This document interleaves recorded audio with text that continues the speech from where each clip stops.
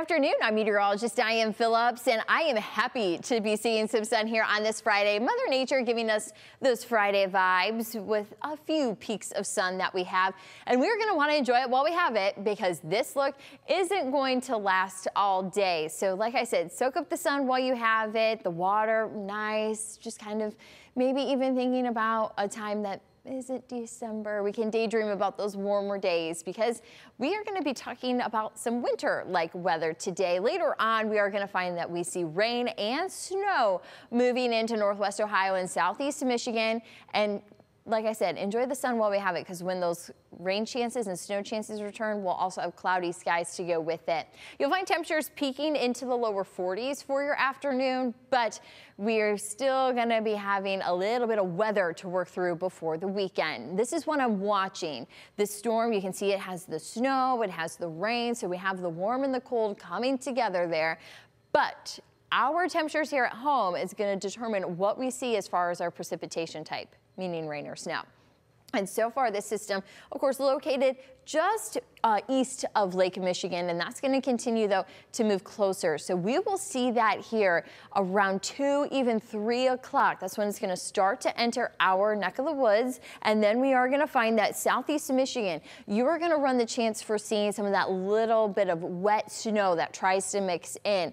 Also in the rainy part of this, it's going to be a chilly kind of damp rain, what we work with. So you are going to be seeing that even our northern counties, right along the state line, you could be seeing some of that wet snow mixing in. So we'll have that even, here we are at dinner time tonight.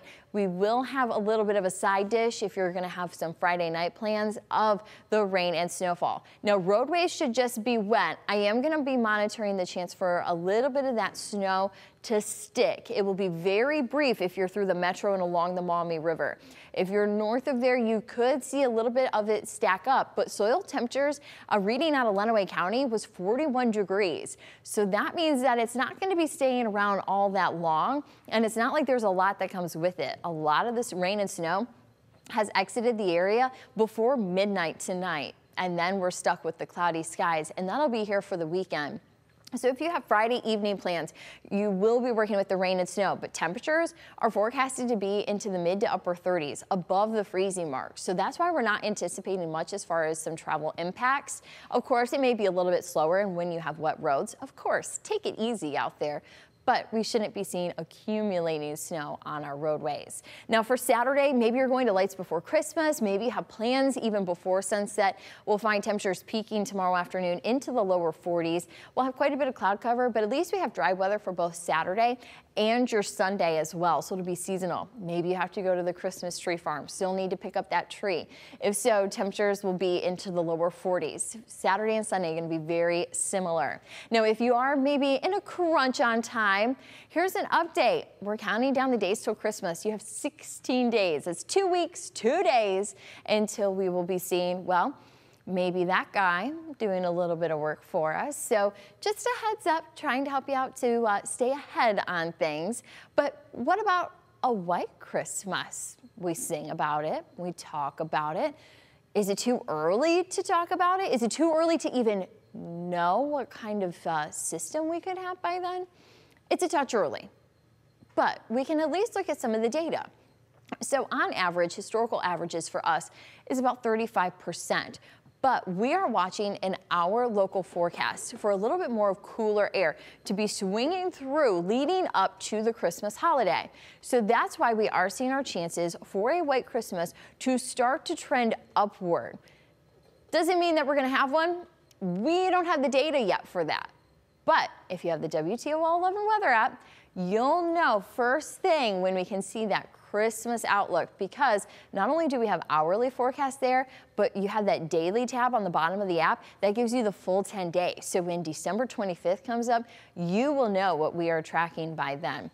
And tonight, though, you're going to be using the app to track that rain and snowfall. So you have that app. It's a free download. You can get it on the Apple App Store. You can also get it on the Google Play Store. And it is, like I said, free. All you got to do is search WTOL 11 weather, and then you can download that app to your phone to make sure you are ready to go for, well, the winter season and beyond.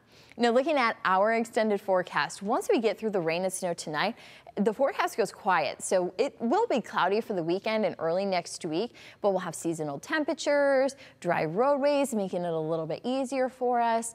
Until Wednesday, though temperatures jump into the mid 40s, I'm watching a new system. So this is what we'll be talking about if you disconnect over the weekend. This is what we'll be watching over the weekend and even into early next week to make sure you're ready for the rain part of the storm. That unlocks then colder air. Highs will be into the mid 30s. Lows at times will be into the 20s, and that is going to unlock some lake effect snow showers. So that's why we're going to see those for Friday and even about a week or so from now. So keep that in mind that you're going to want to have that app for updates even before we get to Christmas, because we are going to be looking at still this active pattern. We've been seeing that here recently, and that is not going to change. It doesn't look like it's going to budge as we head into the middle and later portions of December. So just have that tool ready to go so you can stay ahead of the weather.